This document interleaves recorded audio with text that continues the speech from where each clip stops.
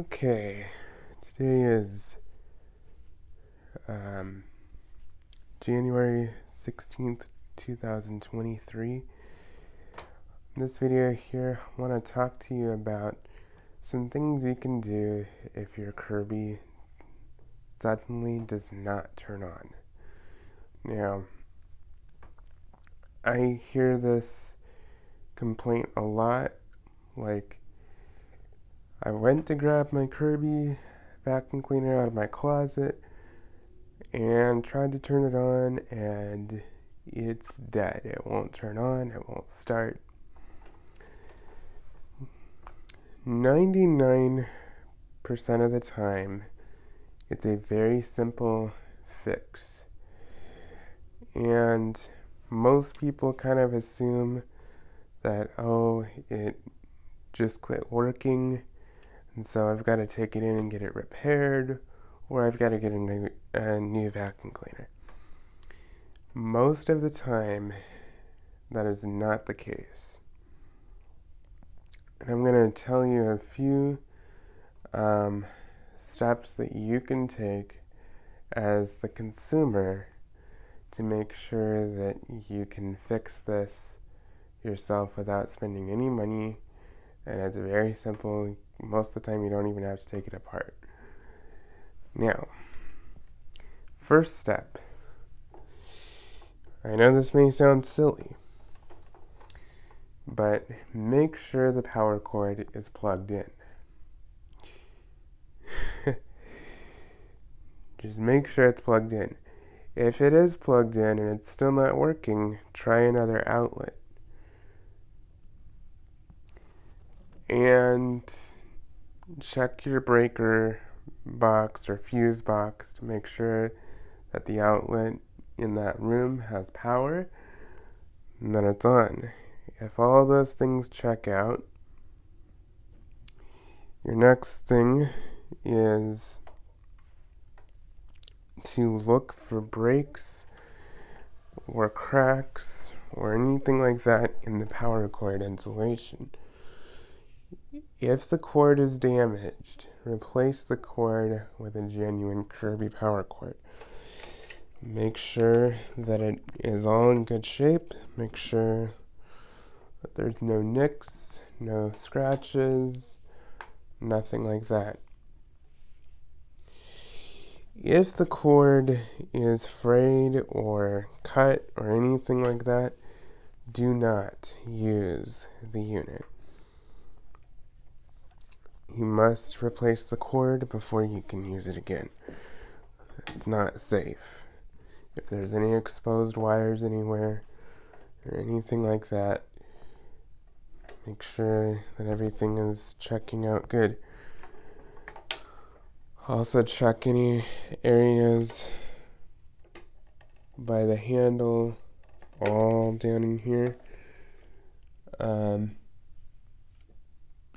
Pan you down here. Any strain portions right there. And make sure that you check where it goes in to the vacuum cleaner itself, which is down here. Make sure it's fully inserted. There's a cover. You can unscrew that cover and make sure that it's pushed in. It's basically like a computer cord, you know. It pushes in the same way, pretty much. So make sure that's fully inserted. Make sure the cord is in good shape. It's not cracked or frayed or cut or anything like that. And if it is cut or frayed or damaged, replace the cord immediately. Do not use the unit until that cord is replaced, for your safety. So if that all checks out, make sure that all accessories and everything else is properly attached. So get back here, make sure that guys can see all this, you're going to make sure that all accessories, all of your heads, your nozzles, everything is on properly. The unit will not turn on if any of these are not properly installed. So I'm going to take the nozzle off here. If nothing is on this front here, there are two safety switches here to engage when you put a hose on or a nozzle on or anything like that. Something has to be on here and it has to engage that switch. Make sure that the tab on your hose is not broken off, because that tab needs to be there to push these safety switches in to allow the unit to turn on. Now I'm going to plug in my machine here and I'm going to show you what happens when things aren't hooked up properly. Now, one thing that you can do is, first let me get this plugged in so I can show you what I'm talking about, because it's a very simple concept. It's just a safety to prevent you from getting hurt, or a child from getting hurt, or blowing dust where you don't want it to be blown. Now, I'm going to show you the power switches down here. It will not turn on unless an attachment hose, nozzle, shampoo tray, floor buffer, anything that goes on the front of here. If there's nothing in front here, it's not going to turn on.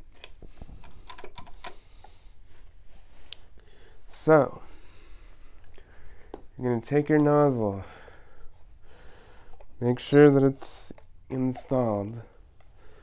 And I know this sounds silly, I mean, can't really use it without anything on it, but it's worth mentioning. Put the nozzle onto the front of the KIRBY. Make sure the red arrows on the belt lifter are lined up, so that way it can go on. Lock the nozzle down with this nozzle lock. Turn the belt lifter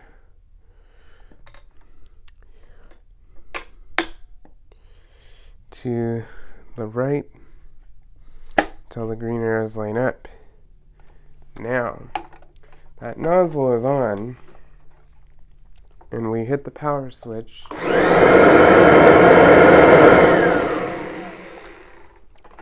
It turns on. Now, one other area that could be a problem is the exhaust port right here.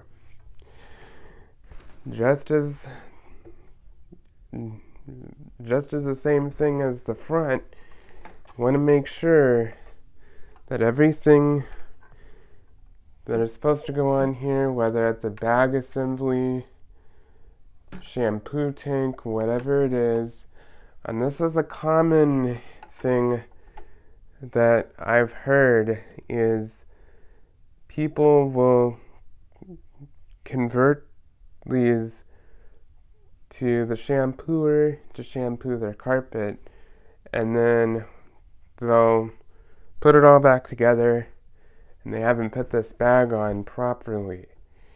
And so when they go to use it again to vacuum, normally it doesn't turn on, and they're kind of panicked. Now, what is important to know is this bag, the emptor comes off. Okay? So this is the bag assembly. Now, just as with the nozzle, there are safety switches in behind the exhaust port here. I don't know if you can see that, but here's the exhaust port. You want to make sure that those are kind of free of debris stuff so they can engage properly and everything, because same thing, there's no bag on here, or there's no tank or nothing on here, so it won't turn on. So one common mistake that people will make is they'll put their bag on and they'll basically put it on the exhaust port like that, and they'll think it's on, but what they forgot to do is it's not locked in. So they think it's on here. Okay, good, it looks like it's on. You know, we're done. But it's still not going to turn on. What you need to do is you need to make sure that with this bag, as you put it on, there are two arrows.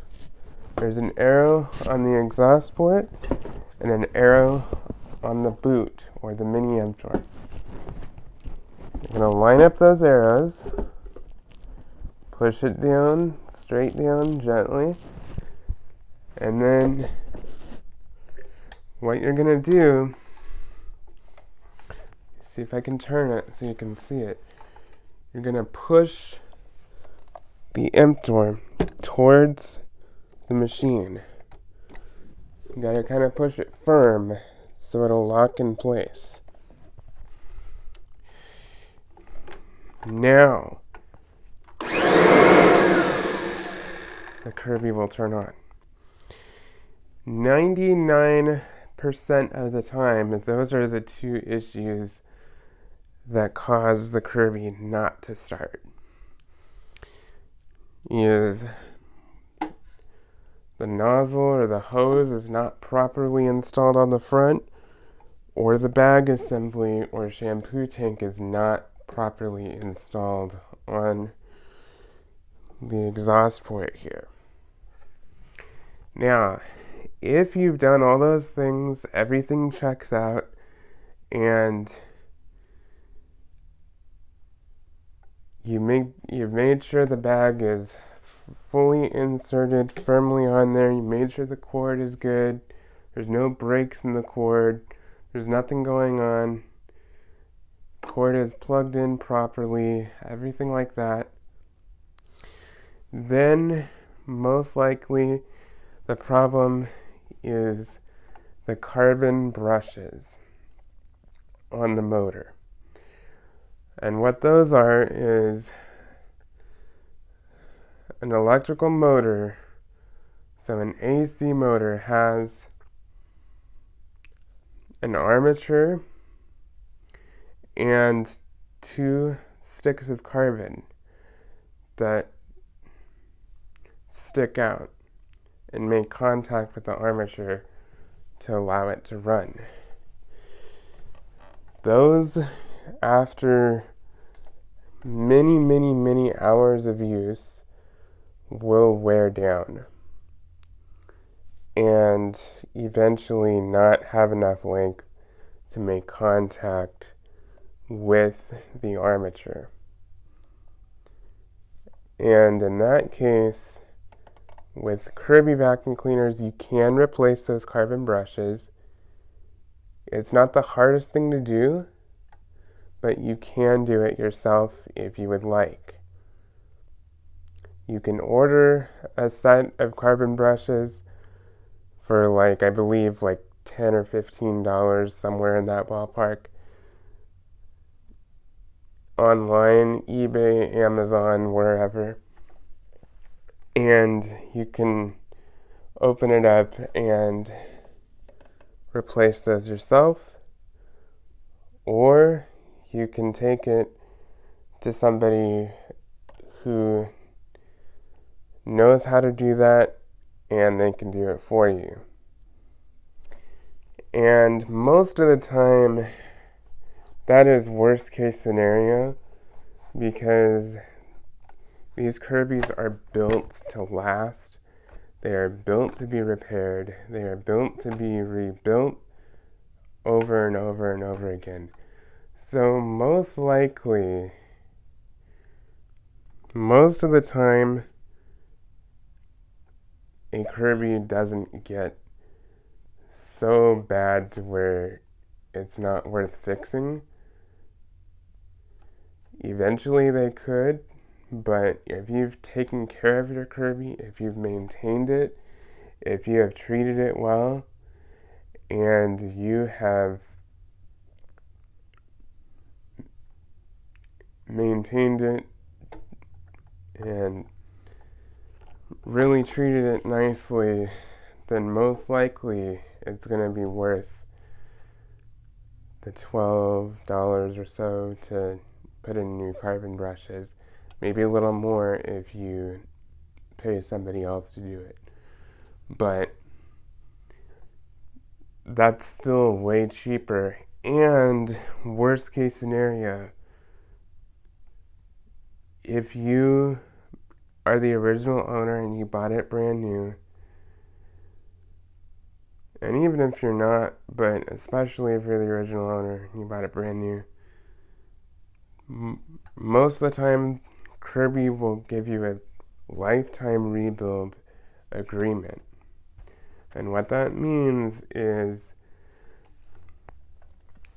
at any point in time, you can call up KIRBY and you can tell them, I would like to send my machine in for a complete factory rebuild. And what they will do is you will send this off to them and ship it to the KIRBY headquarters, and they will take your KIRBY, they will look over everything, they will take it apart completely, every piece, they will replace any worn parts, put all brand new seals, brand new bearings, brand new brushes, brand new stuff like that in the motor, in the machine. Replace the cord if it needs it, replace the outer bag if it needs it. They will do all of that for whatever price that they quoted you back when you bought the machine new. Now, you can still do that even if you're not the original owner, but they might quote you a little bit higher price due to, inflation over the years. But I believe the highest price I've heard is $300 and something or something to send it to KIRBY, and they will completely rebuild it for you. And I will tell you, that is so worth it, because these machines, when they're brand new, are $1,200, $1,500, $2,000 is what most people will pay. And so that is a great investment. So, but that's just worst case scenario. Most of the time, it's just a bag that's not properly attached or a nozzle that's not properly attached. So check those things first, do the simple stuff, and work your way up to the more advanced stuff later. So I hope that was helpful. If you have any other questions, please don't hesitate to ask me. Thank you for watching this video, and I will see you next time. Bye-bye.